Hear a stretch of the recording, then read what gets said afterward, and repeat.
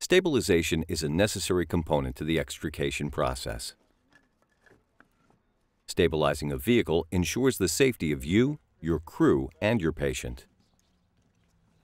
Failure to properly do so endangers the well-being of those on scene and can lengthen the overall extrication time. In this program, we have shown how to stabilize a vehicle resting on its wheels, how to stabilize a side-resting vehicle, how to stabilize a roof-resting vehicle, how to stabilize a vehicle at risk of sliding, how to stabilize a vehicle on another object, and how to stabilize a patient. You have seen techniques for successfully stabilizing a vehicle and patient in many situations. Proper stabilization maintains safety for you and your patient and prepares the vehicle for any necessary extrication procedures.